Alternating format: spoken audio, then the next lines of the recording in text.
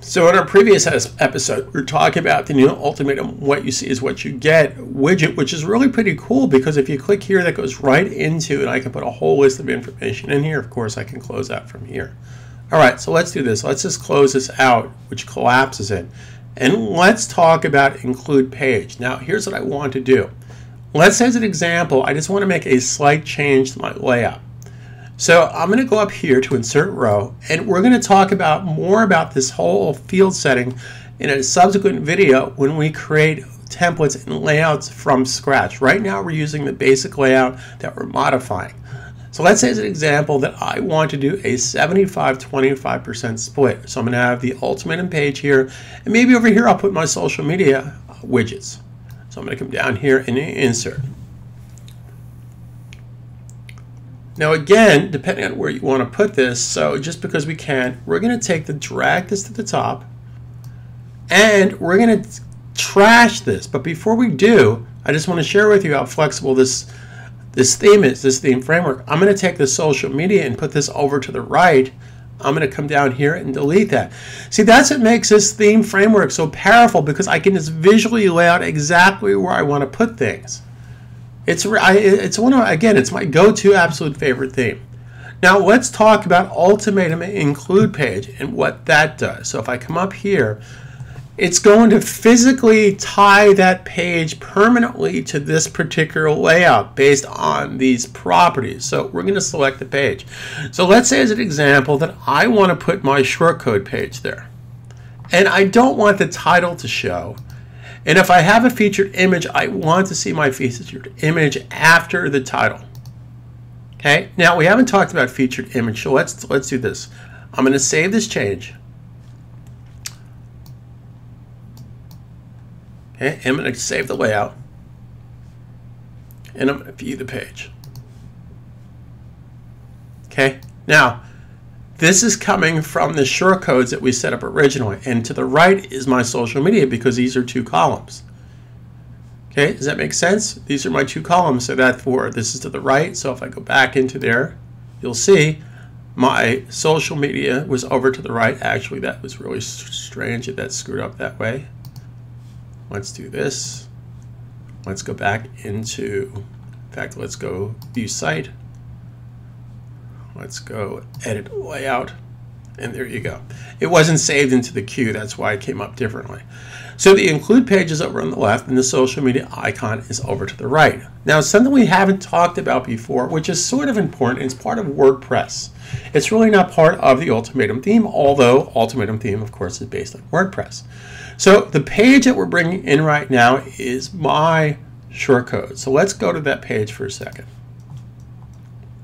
I'm going to scroll down to the bottom, and I'm going to edit my shortcodes. Now, there's an option in there for featured image. Now, according to this, we don't have a featured image. So just because we can, I'm going to click right here, and I'm just going to go and just upload a different photo. I have some hairstyle photos that I like to use, and I will just pick the medium size version of hairstyles. I'll just pick this one right here, just so it's visual, and set that as my image and update that page. So what that's going to do for me, if I go back to my view, let's go back to view site.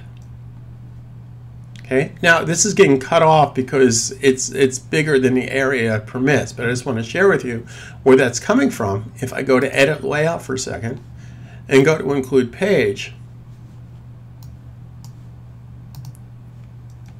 I have page title off, and I have featured image after the title. Now, of course, if I take featured image and turn it off, even though, very important step, even though there is a featured image tied to that page, and this could be a product page, an icon page, a featured image will basically show up as the icon representation of that page or link before you click it. That's what the featured image does. Kind of experiment with that. It's really kind of a cool thing. If I save the changes now keep in mind that the featured image is part of the page, but according to these options, these properties, I chose to turn the featured image off. So now if I save the layout and I go back to my page, you will see that the featured image is now gone. Okay, so let's go back in here again. So what include page does in Ultimatum, you'll also notice in Ultimatum there's a couple of other choices in here on the menu we talked about before, but the include page will basically bring in a specific page that you set up. So again, you're going to select the page from this list and notice that it's pages, not posts. So if you're wondering why you created something and it's not part of that list, make sure that it is a page, not a post. Now, in reference to, I just want to share something with you. Part of the reason that got cut off because it wasn't big enough to contain that area is I only had my image height set to 100. So here's what we can do. I'm going to hold down the control key and I'm going to go under not under appearances, I'm going to hold down the control key and go to media library. And I'm going to open this up in a new tab. Just so I can keep that. And again, you can right click, control click. So I want to select this image and see how high it is. Okay, it's 888 pixels high. Well, that's rather large. So let's say I'm going to edit this image and let's chomp this down to size. Let's keep this at a, let's make this, let's scale this. Let's keep the aspect ratio.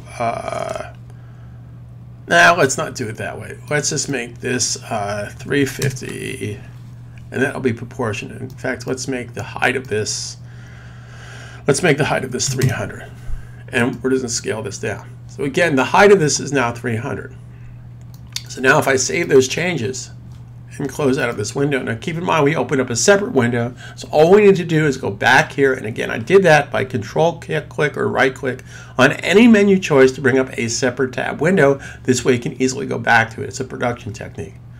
So again, if I click that, you'll see that we made this 300 pixels high. So I'm going to change this to 300 pixels. By default it is pixels, and I want to feature the image before or after the title.